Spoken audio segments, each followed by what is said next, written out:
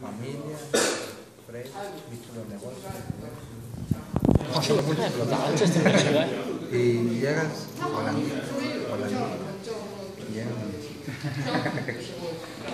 Y luego aquí fierrito. You was to put back in? Yesterday. Before yesterday. Real Madrid and Bayern Munich. Okay, guys. Okay, so what we're going to do is we're going to select a part for... Guys! Shh, guys! We're going to select a part for milling, right? So you previously selected a part that's probably inside one of these bits and pieces, so it might be inside here or something like that. Yeah? Which is not really a milling part. This is a milling part here. Right, so I'm going to open that part. I'm going to file, save a copy of it. Okay, I'm going to save it as a IGES file, yeah? I'm going to save just the solids. Yeah? Okay? So I'm going to have a look in Pro Toolmaker. I'm going to have a new part because this is no good.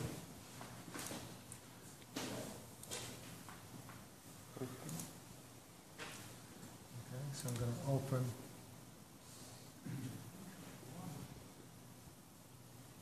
that IGES file, yeah?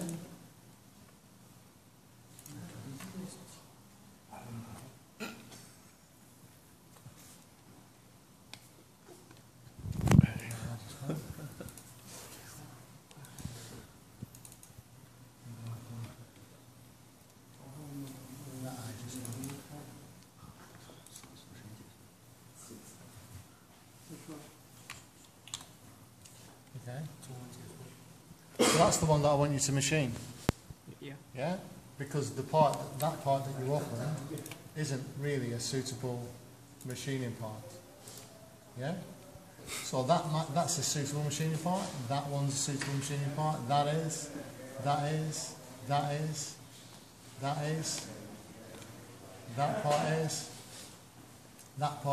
part is. Yeah? But that ball isn't a suitable milling part. Okay? I mean, so the first thing you want to do here is get it in the right location. So you select triangulated surfaces, edit, transform, rotate about the x-axis by 90 degrees. Okay. Yeah. So there it is. Yeah. Don't need to see that one. Okay, so then I set the middle of that into the middle of here by finding out where the boundary box is. Select the triangulated surfaces. Calculate what the bounding box is. Minus 95.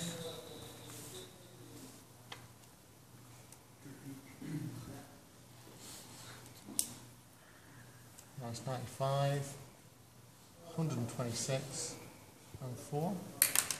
Yeah. Cancel. Edit. Transform. Translate. So I'm going to translate in the X. 95. Yeah, I'm going to translate it in the Y. Yeah, this way. So plus 126. Yeah. And I'm going to translate it in the Z minus N. Yeah. Okay.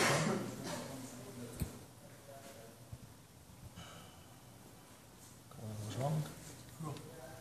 Minus 10. Okay. Yeah. Should I go through it again?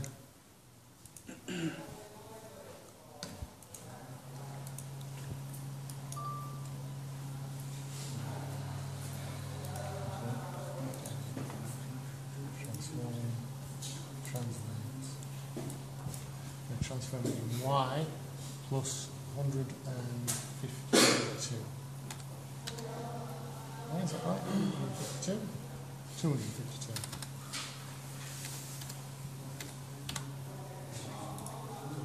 Should have been negative. No, it's transformed. Yeah, it should have. No, not worse.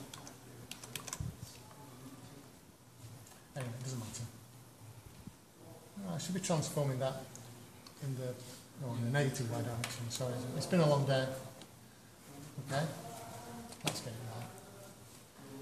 right. Geometry, boundaries, boundary box. Yeah, so sentences is that.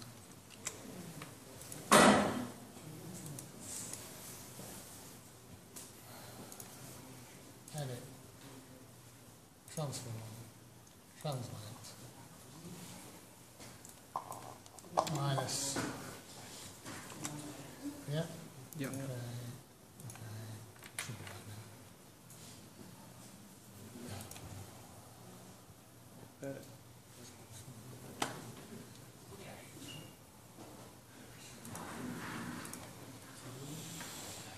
Let's do this right.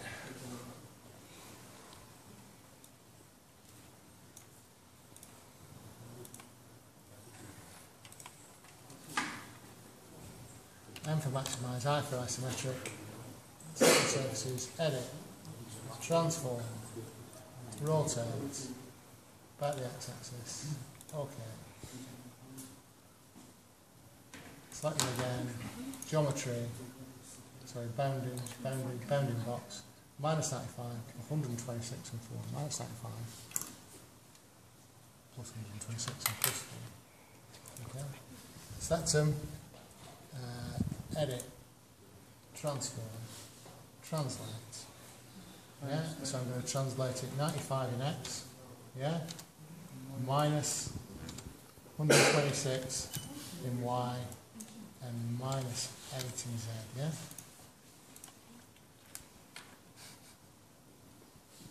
Good. Okay, so now it's in the middle at the top, yeah?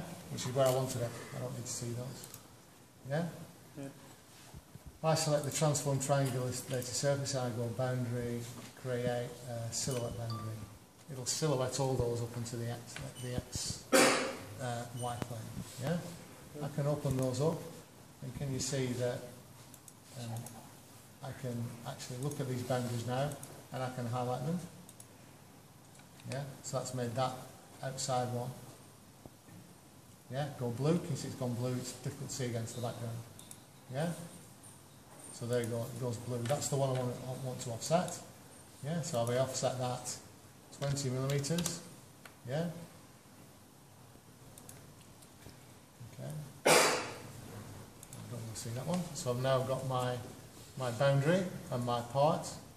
I can do select my silhouette boundary, my offset boundary, and my transform triangulated surfaces, and I can do machining, area clearance patterns. 20 millimeters tool. Let's say it's a 15 millimeter tool. Let's say it's got a 1.5 millimeter corner radius.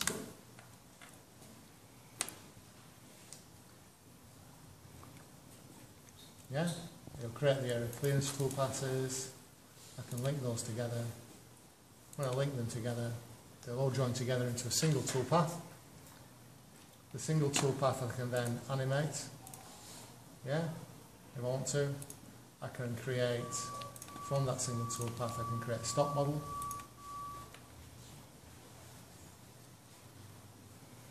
Yeah, so that's my stop model.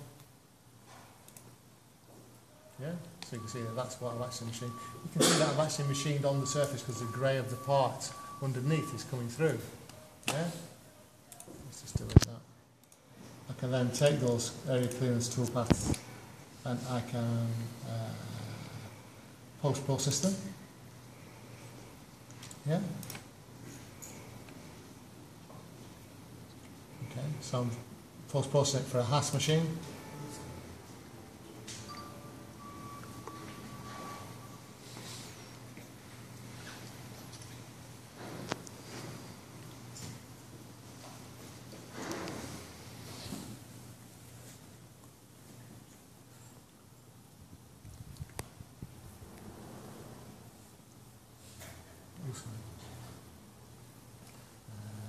What do we call it? Send 1, 2, 3, 4. Something like that.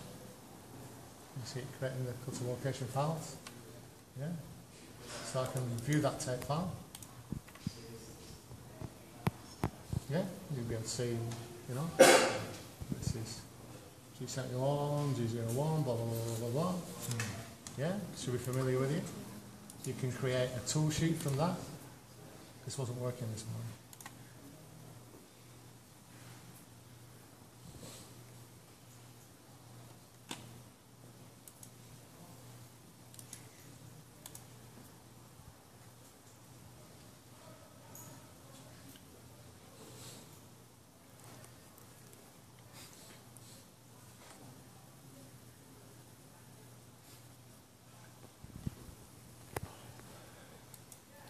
Something about the web browser that's stopping that working.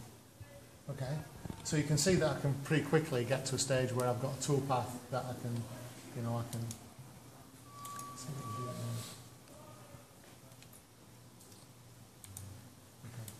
now. Okay. And very quickly produce a toolpath. The problem is that in creating that toolpath, we haven't thought about how we might machine it. So, for example, number one, how do you hold it down?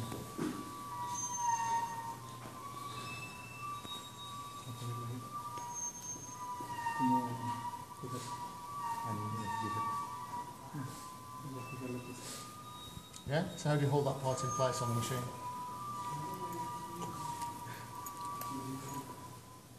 You've got your machine. This is your bed of your machine with your T-slots in.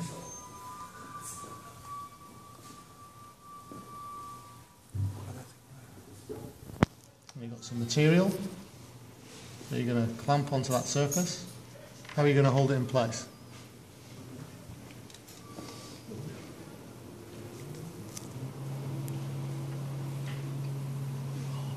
On the outside to the inside, and then I'm going to machine the outside. Right. Yeah? So you start off,